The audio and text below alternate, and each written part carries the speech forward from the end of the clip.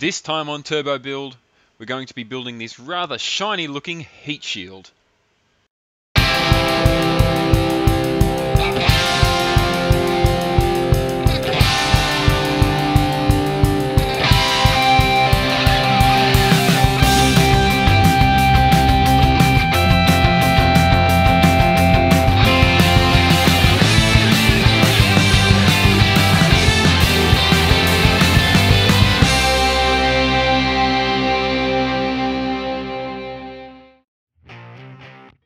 G'day folks, my name is Brendan and welcome again to the Turbo Build.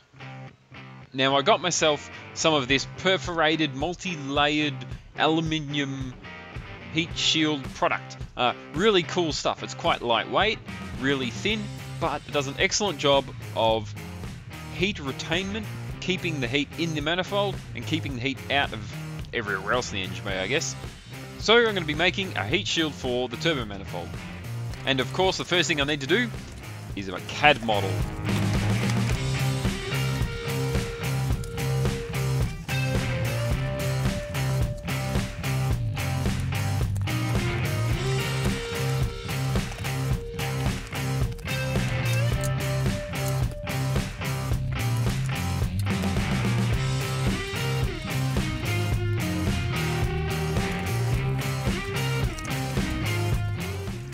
And I think you can see roughly what I've got in mind here.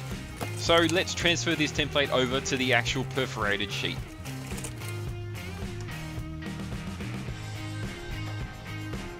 Now, it is actually kind of hard to mark this stuff because it's so dimpled, but using this big thick Sharpie, I get a clear enough result that I'm able to at least cut it out with the tin snips.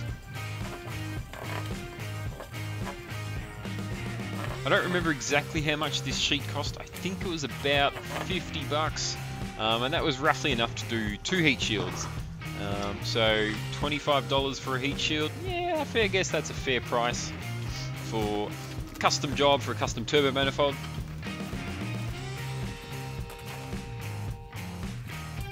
So in marking out the lines, I ended up adding a bit of a buffer.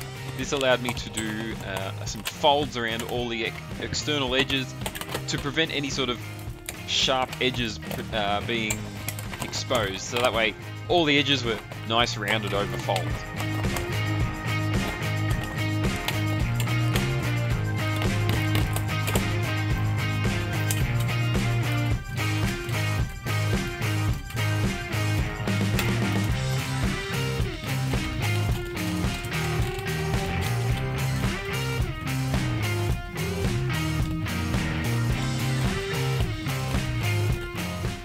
So once I've folded sort of the 3 main folds and then sort of bent the few corners together, we get a pretty nice, fairly sturdy shape. And it seems to fit over the manifold and around the turbo just nicely. However, of course, I can't just leave it sitting here, it needs to be properly affixed. And I've got an idea for that. But it does mean I need to pull the turbo and the manifold off the car. Thankfully, this turbo setup's pretty trick and it can all be removed in one piece. So the plan is to weld on 3 M6 studs on the top of the manifold to act as sort of post that we can then bolt the heat shield down onto.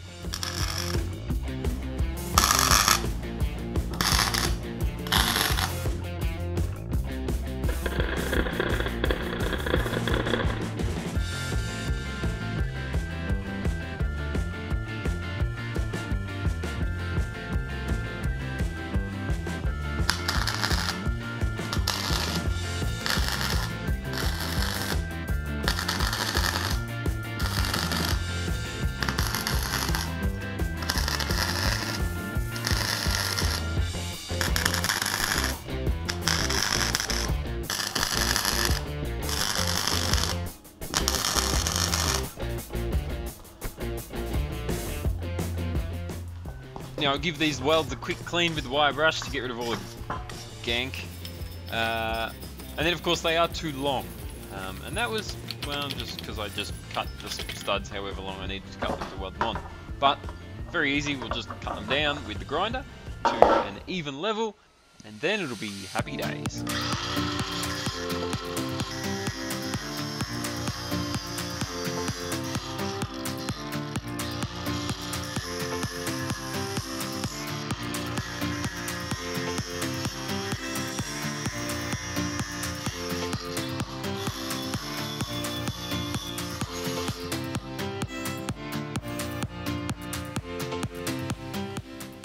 Now, obviously, I need to put some holes in this heat shield for the studs to poke through.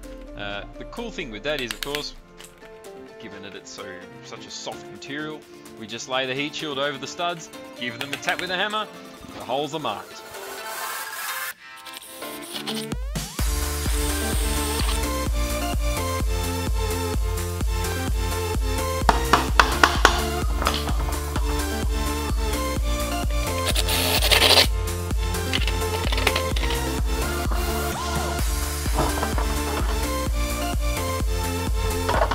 With some cleaned up holes and some nuts, the heat shield is bolted on and it's really nice and solid. It's got a nice twang to it.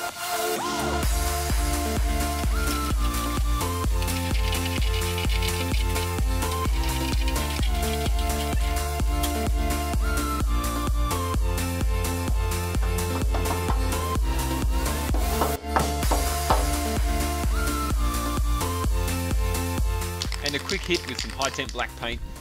I don't know if this paint will actually last the temperatures that this manifold will go through, but I'm going to do it anyway.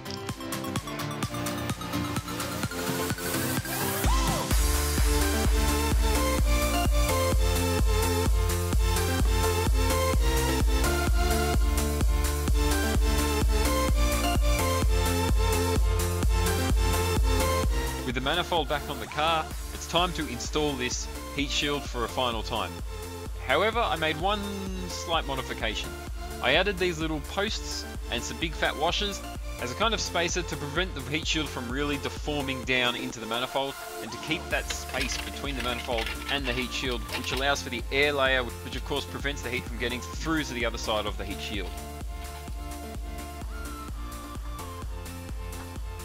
And with that final nut in place, job done. I have to say, I think it looks pretty awesome. Well, I hope you enjoyed the video. If you haven't already, please like and subscribe. That's it for this video, folks. Thanks for watching. We'll see you next time.